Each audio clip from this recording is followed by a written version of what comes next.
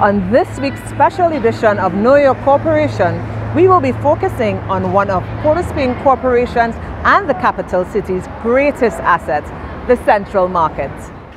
Traditionally, Caribbean markets are located in the town and draw farmers and sometimes buyers, including our CARICOM nations, to offer their goods to largely urban households. In this way, as we say it, town meets country. In 1967, the Port of Spain Corporation, recognizing that its city market was bursting at its seams, moved its main market from George and Charlotte Streets to its easternmost boundary and named it the Central Market. The Central Market was planned to be different. It began with several large enclosed warehouse structures, some for retail and one for wholesale activity. As a matter of fact, the grounds were designed for parking and circulation, not selling.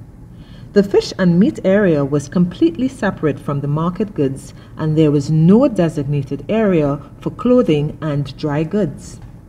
The City Corporation adopted a new approach and boldly moved the walls of two of the warehouses, one for meats and one for produce, constructed shops for dry goods and clothes in the center of each building, made the stores more flexible and accommodated more for wholesaling near to the retail.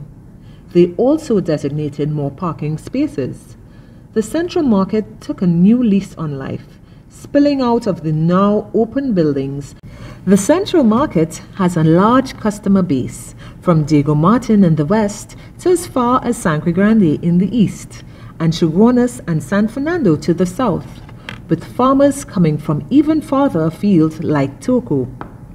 In addition, it serves the immediate neighborhoods of Celots, Beetham Gardens and Laventil, functioning much in the same way as other markets across the country.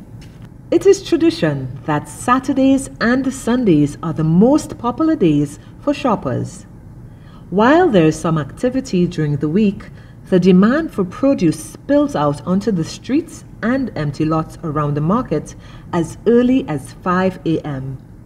Fresh fruit, vegetables, and provision all vie for space with clothes, haberdashery, dry goods, and any other item that might catch the eye of the patron, and making use of every available space for display. One could hope that the lessons of the past are firmly learned so that any interventions will enhance and not remove the essence of this market. Whatever improvements are planned, the character of this different, truly central market is now firmly ingrained in this location. And this concludes our special edition of Know Your Corporation. Thank you for joining us. Stay tuned to our next episode where we will continue to highlight our other departments.